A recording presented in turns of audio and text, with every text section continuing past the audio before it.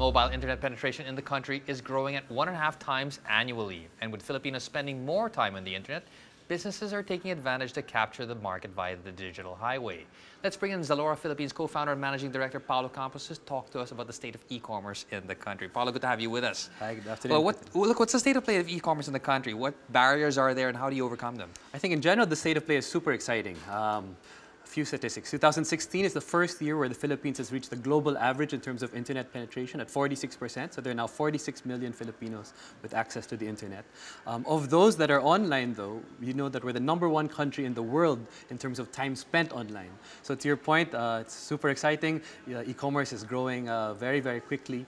In terms of constraints, it would still be internet speed and access primarily. We still have among the slowest internet connection speeds in the region, and that really is kind of holding us back a little bit. But in general, the future is very bright, and it's very exciting times to be in e-commerce in the Philippines. Well, let's hope the DICT, the PCC, and actually the telco players get their acts together as well. Now, to use your words, we're looking at explosive growth, but also an increasingly competitive landscape. Already we've seen departures of some e-commerce players, Happy Fresh being one of them.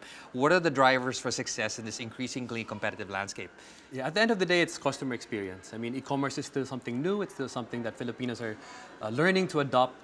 So what's going to differentiate the successful players from the unsuccessful ones would be, how you treat your customer. At the end of the day, Filipinos are still taking a risk in trying out e-commerce, and if you don't meet the service level that they expect, that you're really going to fall by the wayside. So I think in the increasingly competitive state of the world, of the Philippines, it will be down to whoever can meet customer needs best. Well, to that point, I mean, customer fulfillment is going to be key. So the question I have is, how are you planning to manage that given the archipelago, the logistical restraints, and at the same time, innovative initiatives by your customers? What are you looking at in terms of reaching the customer more? Yes, what we've had to do over the course of the past 5 years that Zalora has been operating here in the Philippines is that we've set up last-mile delivery hubs in key cities nationwide.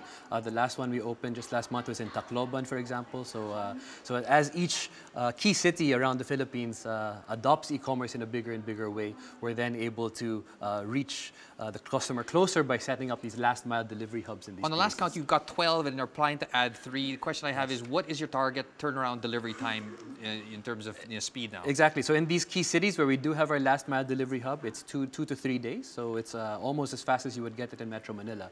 So I think that's one key aspect to customer experience is how fast and reliably you get the package to a customer. But look, you've got a narrow product portfolio. You're looking at fashion as well. But how do you grow that portfolio horizontally with established brands, but also move up-and-coming designers as you're doing in Indonesia? Tell us how you're doing about doing it here. Exactly.